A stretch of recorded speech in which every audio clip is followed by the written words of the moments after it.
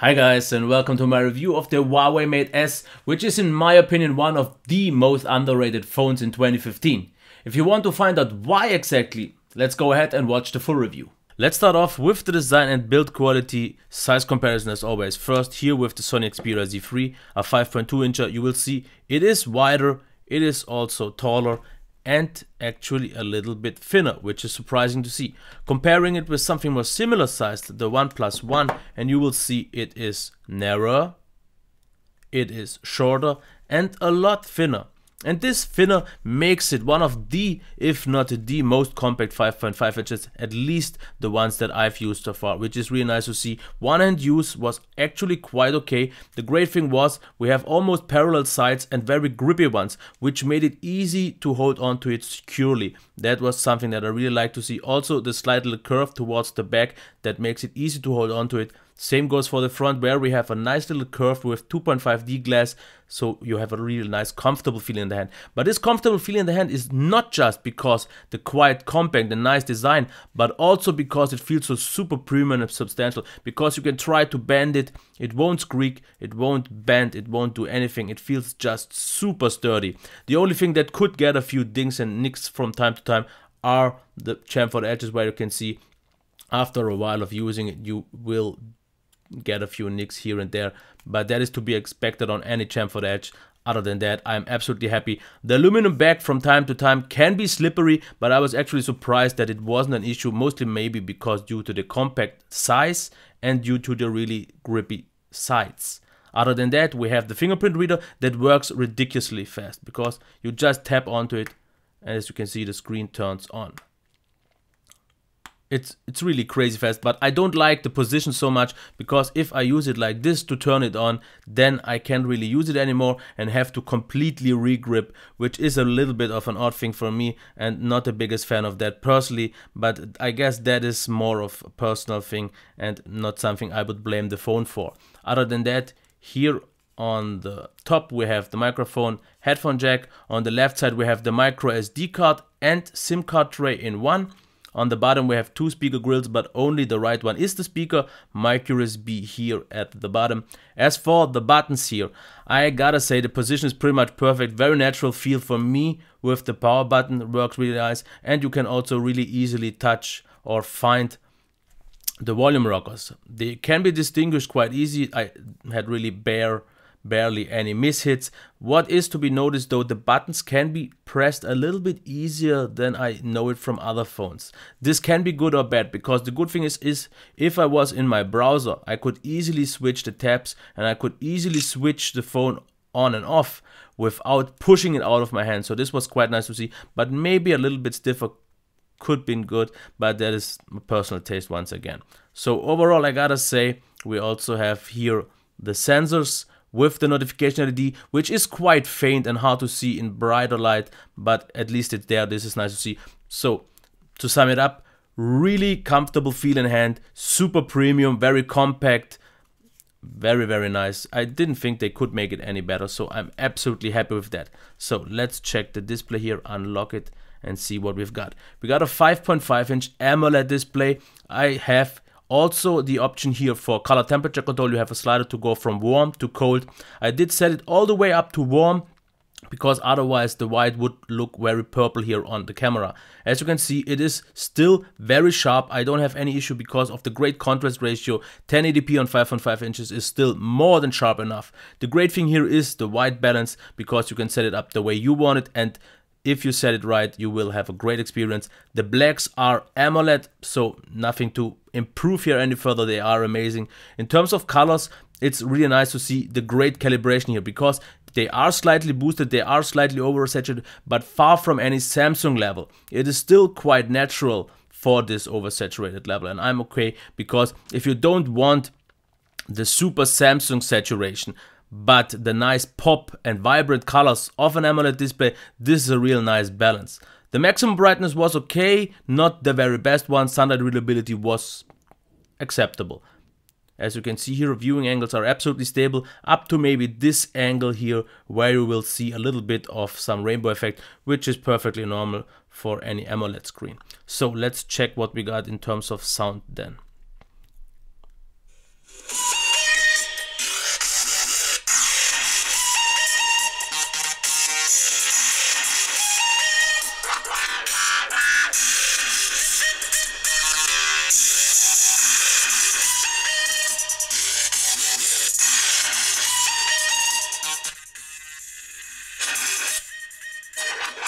Yes, you can block the speaker on the bottom right, but as you can see, when I use it like this in landscape or when I do play games, I actually never did, which is really nice to see. In terms of the sound, I was also happily, satisfyingly surprised because very loud. I didn't even use in most cases 100%. A little bit more reserves would be nice, but they are definitely not needed. The sound is also very rich, quite full, a little bit of bass, very strong mids and high that are very clear and never really distort. So overall, really fine with the sound. Front firing would still be better, but for a bottom facing, this is pretty much as good as it can get. In terms of performance, let's check what the Kirin 935 can do. In the browser, as you can see here, super smooth, super buttery smooth, also very responsive. And the great thing here is all my battle gestures got accepted just fine, no problems here at all. Very responsive to the touch, very snappy, very zippy, and just brilliantly smooth. If we now go into Palaber, all here fine as well. Let's get into one. It loads all the things very, very fast and just super smooth and snappy, so no complaints here at all. Multitasking is also very capable because as you can see here, it didn't really have to reload. 3 GB of RAM do a great job here, no problems at all. It is quite lightweight in terms of performance, so the Kirin and the 3 GB of RAM do a great job. No complaints here at all. What about the gaming performance here real quick? Let's go into Riptide, the app that I usually always use because it has the fastest loading times. Let's see what we've got here. And here I gotta say the performance is great here, absolutely as well. Somewhere between maybe Snapdragon 805 and 810, maybe even slightly towards closer to 810, which is pretty much the performance in general. Very, very smooth, little to no lag, very high frame rates, almost no stutters, very consistent performance, capable in multitasking, for games, in apps, in the system, no problems here ever at all. So I gotta say, I'm really surprised and impressed how well the Kirin 935 did manage to perform. Absolutely fine here. So it is one of the best performing devices that I had, especially in terms of multitasking and consistent performance. Overall very, very smooth and maybe just slightly below the 810, but not with the issue of throttling. Because yes, it gets warm, that pretty much every device does, but it didn't get nearly as warm as the 810 did, so all fine here. As for the battery life, a full charge needs about 1 hour and 50 minutes. And for the battery life, I gotta say one thing. Standby drain was okay, but not really great, with slightly over 0.5% an hour. This can be done better. The great thing though is the battery life still was very solid. In mixed use with mobile data and Wi-Fi, I got solid 4 hours of screen time, sometimes even more, and one time almost even 5 hours of screen time. What I got usually on Wi-Fi only was solid 4.5, close to even 5 hours over the course of one day. 2-day battery life is maybe possible with some lighter, moderate use. But overall, I'm happy. Now, let's get to the software and show the first thing off that I'm not so happy until you disable it. And that is once I see the power saving feature. Because you have two options that you should definitely change. One is close excessively power intensive apps. You can enable that so it will kill off intensive apps in the background. But what you should definitely disable is power intensive prompt. Because if you have that enabled, what I did have for the first week that I used this device, you will constantly get notifications that show you this app is draining way too much, you should kill it. This was a bummer to see. We also have in performance and smart mode, and I would definitely recommend you to use performance mode, because what it does, it doesn't happen in full brightness mode that I have right now here for the review. But if you maybe have set it to 50%, then jump into any browser, not just Chrome, but also for example Naked Browser or any other browser, it dims the screen by at least 10%, which was annoying because I had to actually use a higher brightness than I need to because I use the browser a lot. This is odd because usually you could deactivate it with using the performance mode, but on this phone it seemed to have still some kind of relevance to the light sensor, because sometimes it did dim, sometimes it didn't. Other than that, what do we get in terms of software? We get here the slide up menu here for quick shortcuts, for the camera, flashlight, calculator and so on. You have also for more things here. Other than that, we have the quick settings that can be adjusted in terms of the order, but can't be deleted. You can also change the navigation bar. Other than that, I gotta say, not too much in terms of gimmicky features, all fine here. There are a few useful things like some motion controls, some voice controls and all that. What we get though, but I deleted them also already, but you can see them here, we have too much bloat pre-installed. So a lot of games, a lot of apps, you can uninstall, most of them, not all of them though. So I gotta say, you definitely have to get used to the look and feel of the UI here. But after using it for almost 2 weeks now and having used more Huawei devices now lately, I am getting slowly used to it, but I would still say it's one of the weaker UIs and they definitely need improvement here. They did hire one guy from Apple. We will see if that will help here. What else do we have? We have EMUI 3.1 with 5.1.1, so pretty much still the latest one, and Marshmallow update was already announced. So the software, once you get used to it, is definitely capable, is solid, does the job, but it definitely needs some time to get used to it. So about the camera now.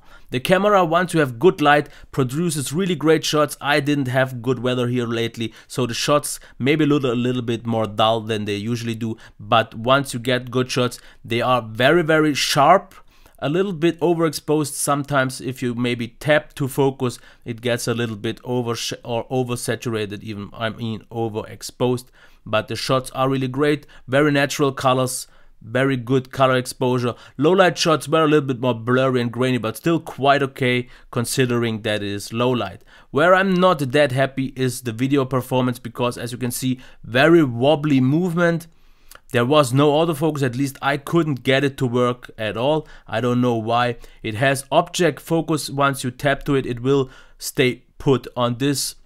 But that's pretty much it. You will have to focus manually. And also the video quality, if you see that already, it looks more like maybe 360p or 480p. Not over sharpened and very, very blurry actually. So not that happy with that one.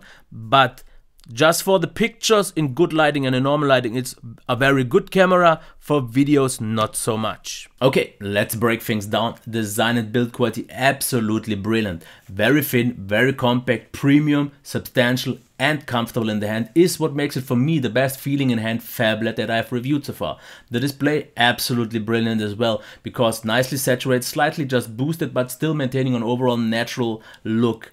Great viewing angles, good enough brightness, everything is great, and I really like the color temperature control to make the white exactly like I wanted to, and we still have pitch black AMOLED blacks. Nothing further to say. The sound absolutely convincing as well, loud enough in pretty much all the cases, nice placement because I never really blocked it even though it's not on the front, and quite a rich and full sound, so overall really good.